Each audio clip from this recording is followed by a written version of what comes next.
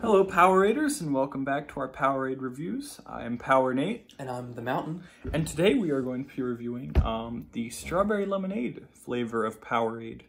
Now, what can you tell me about this strawberry lemonade? This is interesting. This is like one of the sort of like more niche flavors. It is a sugared variety, but it's sort of like not one of their sort of core flavors, which is interesting. Yeah, so for beginners, it's strawberry lemonade flavored. And if my reading comprehension skills have taught me anything, it means that there's going to be some strawberry flavors in here and some lemonade flavors in here. You are colorblind, not dyslexic. You can read. Yeah. Okay. What's in the nutritional facts? Yeah, so the nutritional facts. So, you know, you got your 6% of your daily value of sodium, 7% your daily carbs, 41% your daily added sugars.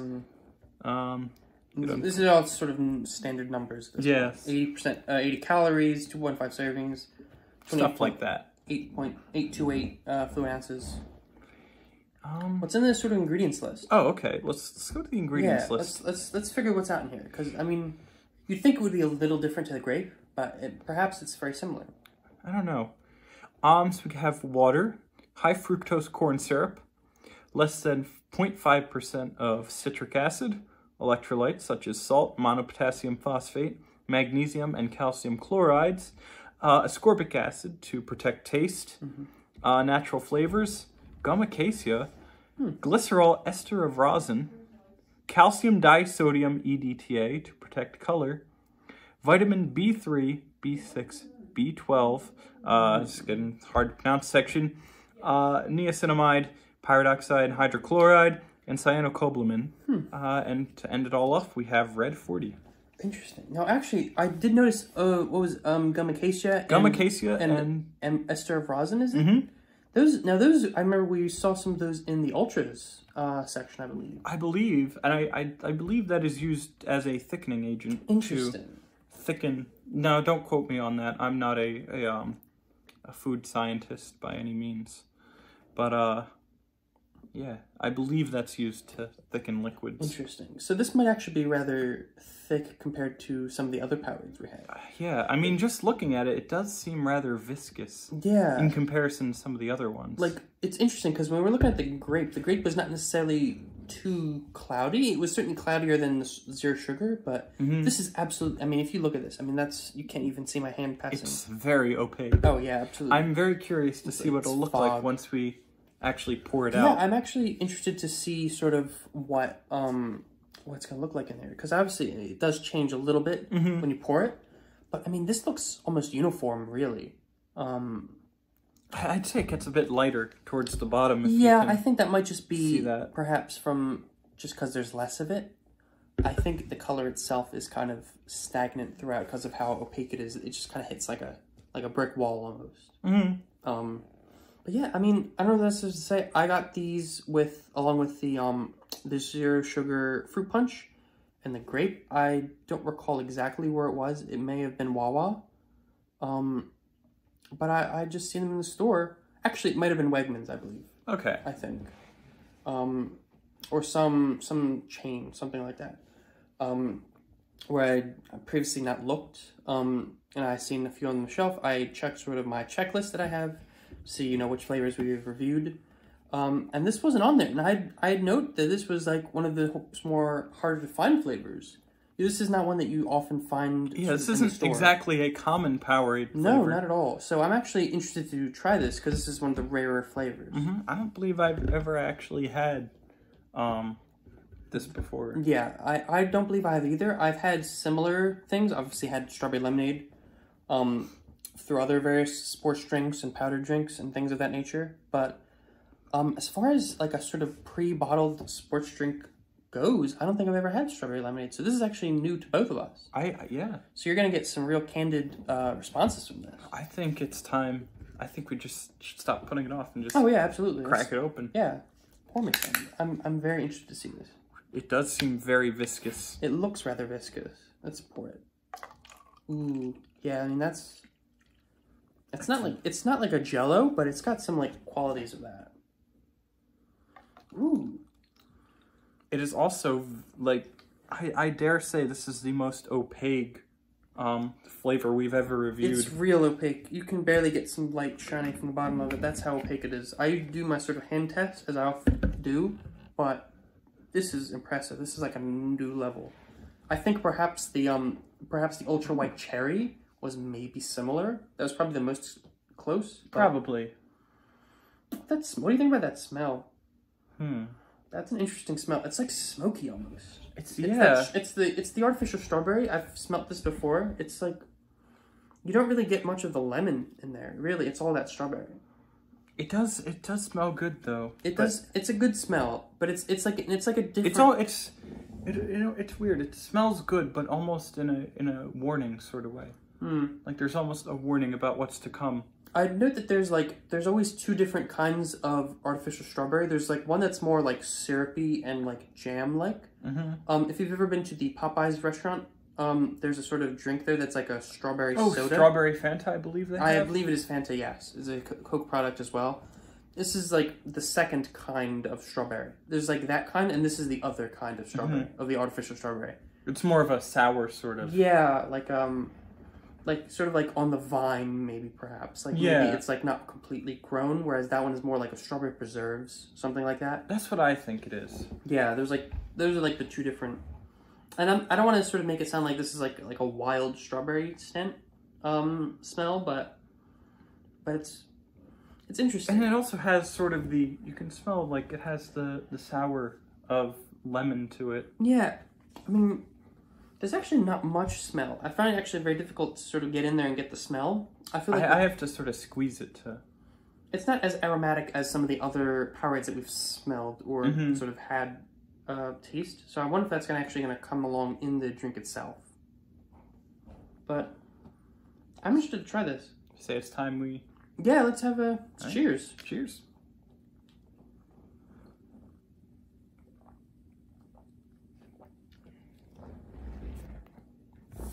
Got a low battery notification on my phone.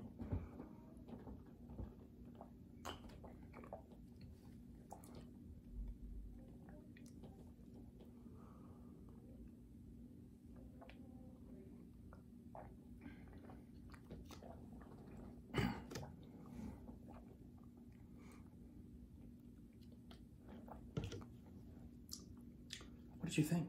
I thought it was a very good flavor. I was actually, again, rather surprised by this flavor. Yes. I would say it's not like the grape where I was like surprised by how good it was, because I already had rather high expectations for the grape.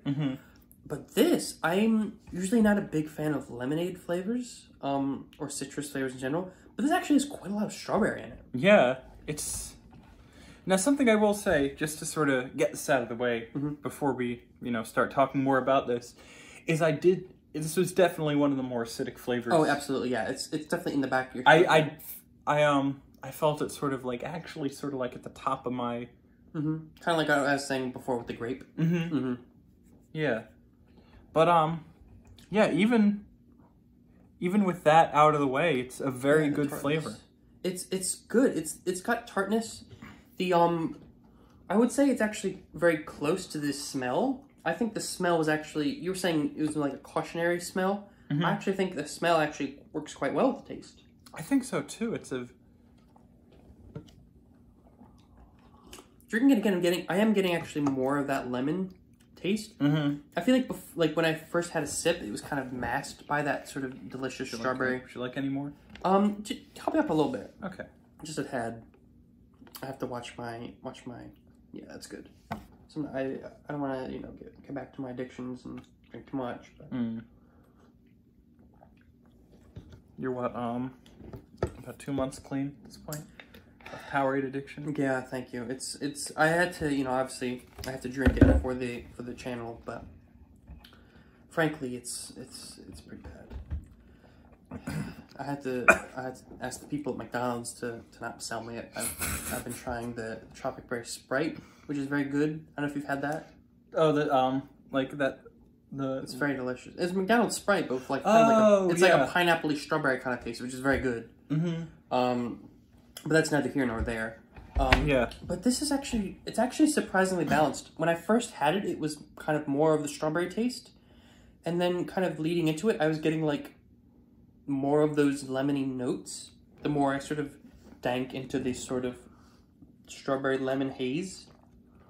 Now, something I worry about is really just the acidity and how that would affect you over a period of drinking. Yeah, it is very lemony. You know, I'm not like a sort of like a business magnate. I did not have like a sort of lemonade stand when I was a kid, but it reminded me of like a sort of like a kid's lemonade in a way. If that makes sense. I feel like once you start with that strawberry, but over time the acidity kind of builds up a lot, and you get really into that lemonade taste. And I see. Rather acidic and rather lemony. So I think it's one of those things where you probably should be sticking to that one serving as opposed to the whole bottle. Yeah, as opposed to the whole bottle. Because I think it may get a little too acidic over time as you're drinking it. Yeah. Yeah, it's just a very nice flavor overall. Yeah, it's pretty good. I feel like I don't want to be too harsh. I feel like the more you drink it, the less good it gets. I think this is one of those few flavors where it's time sensitive. That first sip is incredible, and as you're drinking it, it gets more lemony. And I personally am not super into lemon. I will say I do like lime, but with this kind of like tart, acidic lemonade taste, I'm less appreciative of that when it becomes sort of more of the dominant flavor. I disagree. I think it. I think sort of the appeal of the strawberry lemonade, I think it stays constant through the entire drinking. That's the only thing I can really think that would ruin that sort of feeling is the acidity, as previously mentioned. Yeah, I mean, it is probably a little bit of that as well. You know, probably the acidity building up in my mouth is probably contributing to that a little bit. But I don't know. I mean, it is real good, don't get me wrong, but it is absolutely not something you can drink a ton of. You have to watch yourself. And in a way, actually, that makes me think it might be good for perhaps the zero sugar crowd. In a sense where that sucralose might actually kind of change the biting a little bit. Like, I think since they're both biting, but in different kind of ways, it might actually balance that out pretty well. And as well as the fact that if you're healthy and you're trying to, you know, watch what you're drinking, you might want that smaller amount anyway. So in that sense, it might actually work well. Perhaps not for the flavor qualities that I usually think of, but more of the, like, sort of meta qualities. See, I think this would work really well as an ultra flavor, just simply because of its tartness. Yeah. There is that citrus blast we have reviewed in the past, which is, it's more of the lemon lime, obviously, but I think it's comparable with the I don't know. citrus. I think they're kind of... The citrus and the sort of acidity and the citric acid that you taste a lot of, I think that is mostly where I'm talking about. Not necessarily the sort of berry qualities of it. Okay. Yeah. I can see that. But, I mean, it's good. I think if I was sort of at, like, a sporting event, maybe perhaps I was playing, you know... Ultimate Frisbee. Curling, I was going to say. Ultimate Frisbee would work. I think... if I had a little bit, if it was like early in the game and like, you know, it was like, you know, maybe let's say first quarter or something like that, I think I wouldn't mind this early on because I would have a little sip, you know, I'd be hydrated a little bit, I get back into the game and I feel good. I think if this was, you know, bottom of the ninth and I'm getting, you know, I'm sweating, I'm tired, I've been running around all the whole time and, you know, I need my fluids back, I think I would prefer a different flavor Powerade, something that I can drink a ton of and I don't feel too soured out, too puckered out, I think that's kind of my metric where I'm going with this. I can see that. I think this is definitely just going off of that idea of, like, you know, you're a player in, you know, a sport or whatever. Sports drink, yeah. I think this would be a lot better in early game than sort of like the later end of the game. It just, I think in a weird way, it sort of energizes Interesting. I think it's just the acidity that's I think it's the acidity and the bit gets of the that salt. going. I don't know if you've ever made like a you ever made like a little lemon battery or like potato battery where you put the two like a penny and a dime or something into like a lemon and you like put your tongue between the coin that like zaps you a little bit. It's kind of like it is actual battery because it's like, you know, you have like the metals and then you have the sort of conductive surface of your tongue and then the lemon itself is kind of like powering it with like it's kind of like, you know, electron charge or whatever it may be. I don't know the exact science. I'm not a scientist. But I think it might do something similar to that, where it's like the salts and the acid combine and it makes this kind of like energizing. And it might be good for that perhaps. And maybe it is perhaps more energizing than hydrating. I see.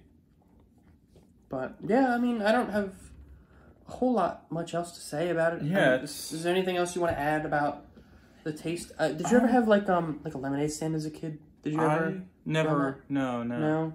Because I did mention before, it has a little bit of that sort of lemonade quality, and it is, I suppose, lemonade. But I mean, I have tasted lemonade stand lemonade before.